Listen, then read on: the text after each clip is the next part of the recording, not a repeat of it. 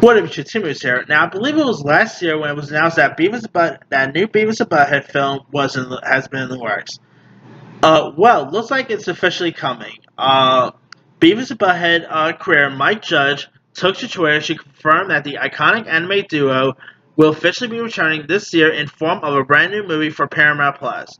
In his post, he also shared concept art from the upcoming project, providing us with our first glimpse of the iconic characters who are now going to be middle aged. Pretty much middle aged versions of the entire Slackers.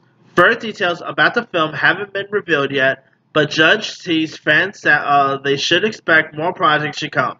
Maybe another Beavis and Butthead series. Like, we're getting so many revivals, it's time for Beavis and Butthead's revival to turn. Here's what Mike Judge ended up saying.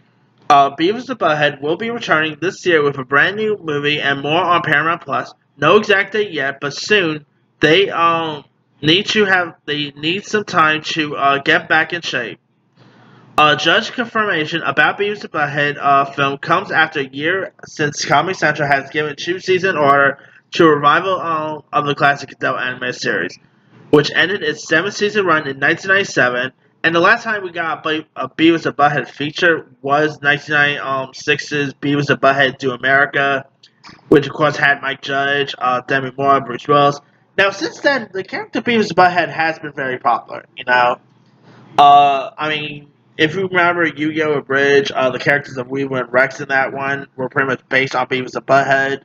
The character Beavis and Butthead even had like some really fun cameos in, I believe, Big Bang Theory, or was it True Happen? I know they appear on some sort of sitcom. Can't remember. Was it Big Bang Theory? Gotta check that. Of course, they actually had a really fun little voice cameo in that Adam Sandler movie, Sandy Wexler, which was really fun. So, I mean, Beavis and Butthead, like, since the show ended, Beavis and Butthead has been more popular nowadays. And I think a new revival of Beavis and Butthead should be a train. A new features definitely sounds fascinating as well. Now, of course, Paramount Plus has some other stuff coming out. Like, they got a couple of new South Park movies stuff for release this year. So we'll just have to see like, I cannot wait to see when this thing's gonna get released. But, anyway, let me leave you guys. What are your thoughts on the Beavis and Butt-Head movie officially coming out in 2022?